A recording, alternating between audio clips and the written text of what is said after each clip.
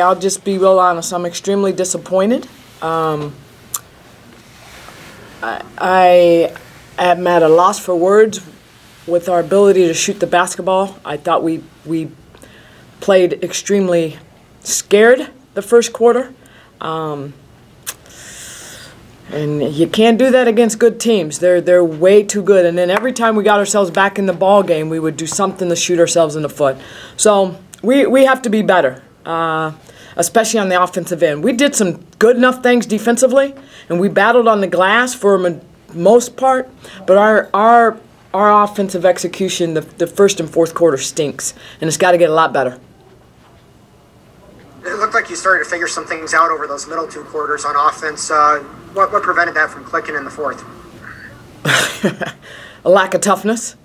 I thought we played a little me ball in the fourth quarter. You know, they do a very good job of helping. They strong side dig, and when you get in there, you got to be able to shot fake, and then you got to be able to kick out because they collapse. And I thought we took some forced shots there in the fourth quarter.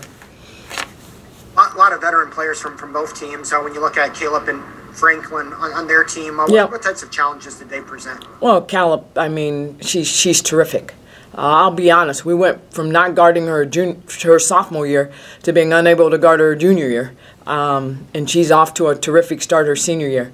Very, very good. Strong, physical, embraces physicality. She can shoot the three. She can get to the rim. Very, very, very good mid-range dribble jump shot shooter, and she likes the challenge. So she's very, very hard to guard. And then Franklin is just extremely athletic. You know, but for the most part, Caleb's going to get hers. It wasn't our defense, it was our offense. I mean, let's be real honest. And we're not going to win a lot of basketball games when we have three seniors, Nicole, Megan, and Bree, go 4 for 18. Puts way too much pressure on Carly. Tanya, how much?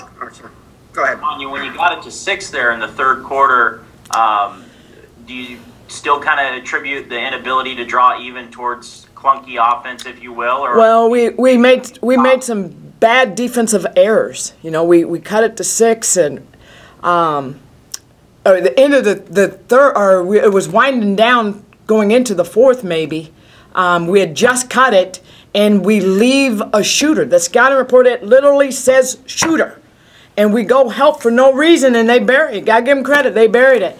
Just uncharacteristic bad plays at the wrong time. We shot ourselves. Every time we got momentum, we would shoot ourselves in the foot. And this is where this team has to grow and get better, because right now we continue to beat ourselves. And you had 21 turnovers tonight. That's something that you've talked plenty about so far this season. Was there maybe one or two things in particular you saw that led to that number being what it was tonight? Well, it's the scouting report says they loved a strong side dig. They're going to help on dribble penetration, and we continue to do that.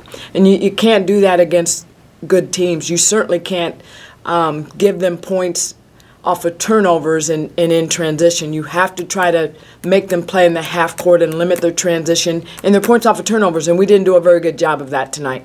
Luckily for us, it's a quick turnaround, and we have an opportunity to be a lot better tomorrow. Thanks, Tanya. You bet.